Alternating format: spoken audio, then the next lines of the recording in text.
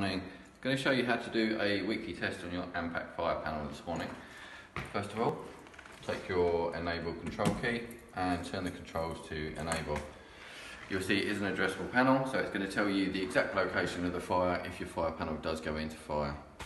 Take your test point key, go to your nearest call point, and what you should do is rotate every week and test a different call point on each weekly test.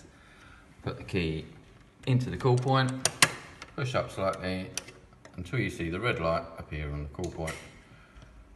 Remove the key and the glass will go back up. Now if we return to our panel, we have got relays and sounders disabled today because of the client's benefit and there are people in the building. But with an addressable panel, it does show you exactly the location of the activation of your fire, whether it be a call point or a smoke detector, so entrance lobby, and here's your call point. Now you simply have to push sound of silence and reset your system. Whilst the reset has now taken place, turn your control key back to normal and remove the key, and it's as easy as that.